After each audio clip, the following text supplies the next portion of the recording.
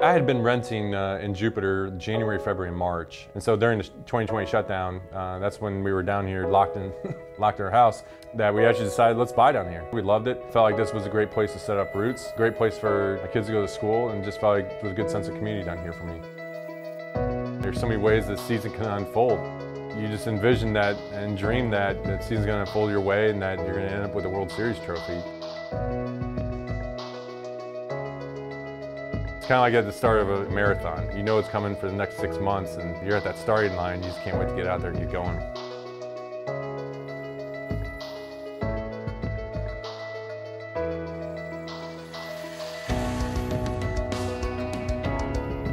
Growing up in St. Louis, a lot of good things from my childhood there. Whether it was basketball in the winter, tennis, baseball, football, name it all. Loved just being outside and playing as many sports as I could. I loved baseball. I always thought my future was in baseball. Loved hitting, loved playing outfield and pitching. I always had a good arm, but I felt like it was almost maybe a better high school hitter than it was a high school pitcher. For me, any way to get on the baseball field. I had a really strong commitment to go to Mizzou and further my education. When you get drafted that late, the chance that you make it is just so low. For me, at that point in my life, furthering my education was my #1 goal. So I was going to have to take a heck of an offer from the Cardinals for me to forego that commitment. And so clearly they didn't. And I went to Mizzou, and that was honestly the best decision I could make. It allowed me to grow into the pitcher that I really am today. Is this where I'm at in this point in my life, how I'm settled here in Jupiter, Florida. It made a lot of sense for me to stay here on the East Coast. A team that seemed to me that'd be a great fit to join was the Mets. You have an opportunity to go out there and have a great chance to win and be a part of a great team. Want to do everything I can to make sure to do my part of this. Once I signed with the Mets, I didn't realize how many Mets fans are actually down here in Florida. They give it to you. They give it to you hard, and they're going to say anything and everything. But I enjoy it. I enjoy having people be that passionate about baseball and that drive to win. There's an energy when you get to pitch in front of that. There's such an adrenaline spike because of that. It's just fun to have that type of environment. It's better than being in an environment where no one's there. We only got a handful of fans in the stands and it's dead quiet. So give me 40,000 people jammed in the stadium screaming.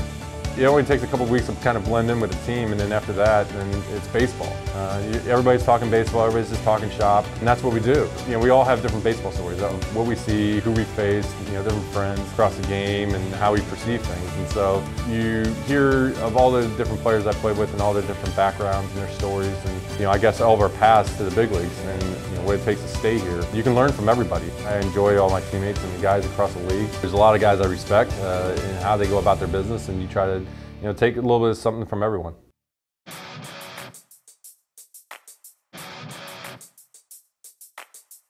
Yeah, working with Hef, he's right now really busy because he's got so many pitchers he's got to worry about right now, and he's evaluating everybody. I'm going to be on the team. I think we all know that. For me, I got to be my own best pitching coach right now. For Hefner and I, that relationship will really get going here in the next couple months. When we get through the scouting report, different situations pop up where sometimes I'm right, and then there's a lot of times where I'm wrong, and then figuring out where that line is and where his pitching IQ is at, where he can help me and where he can't.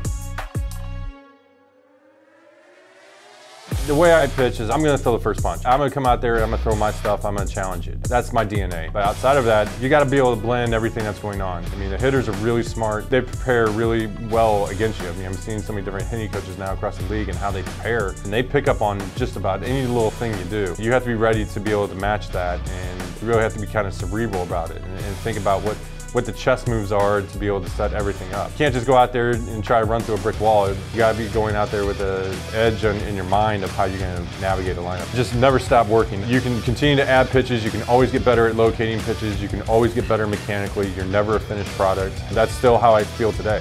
There's still things I'm working on, still things I think I can get better at, still pitches I can locate better. I never feel like this is over.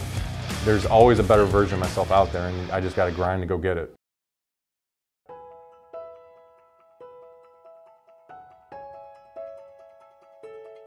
Off field right now, I got 3 kids. That's my off time. There is no off time.